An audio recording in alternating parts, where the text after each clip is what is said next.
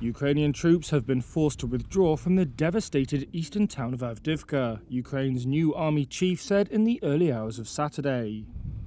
That's paved the way for Russia's biggest advance since May 2023, when it captured the city of Bakhmut. General Alexander Syrskyi said the withdrawal was to avoid being encircled by Russian forces and to, quote, preserve the lives and health of servicemen. Capturing Avdiivka is key to Russia's aim of securing full control of the two provinces that make up the industrial Donbass region. It could also hand President Vladimir Putin a battlefield victory as he seeks re-election next month. The announcement also comes as Ukraine faces acute shortages of ammunition, with US military aid delayed for months in Congress. The loss of the town, therefore, may give President Volodymyr Zelensky a stronger case to ask the West for more urgent military aid.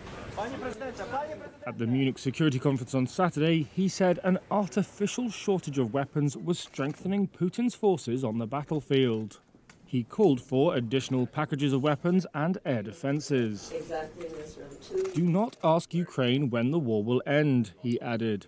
Ask yourself, why is Putin still able to continue it? A challenging period